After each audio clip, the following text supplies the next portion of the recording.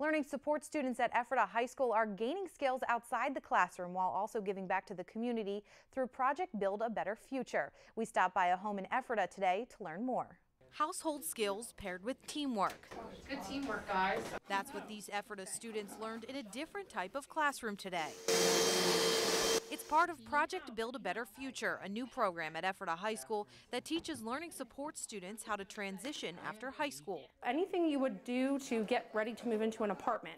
So cleaning the kitchen, the bathroom, the living room, dusting, cleaning toilets, even work skills that you would use with each other. So teamwork is on there as well. Some of the stuff I knew how to do, some of the stuff it's just like, how do I do this? And I figure it out through process and elimination.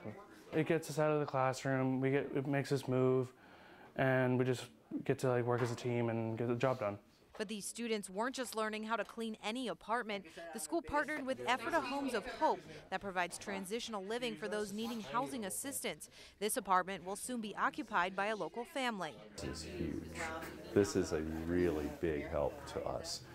We're a volunteer organization. Everyone pretty much is volunteer. So to have these students come is a wonderful connection between Homes of Hope and the school. While these life skills will stay with students as they leave school, officials hope the sense of community service will as well. They're certainly helping their community, which is great for them to learn that it's good to give back to others as well. We're glad to be able to have this opportunity to provide that for the students as well as benefit from what they're contributing. We're privileged to actually have a house and have all the stuff that we have instead of having to be in a house where you don't know if you're going to get kicked out or be on the streets the next week. And officials say they hope to continue this partnership between the school and Homes of Hope in the future. Well, stay tuned. There's plenty of local news still ahead on the Early Report.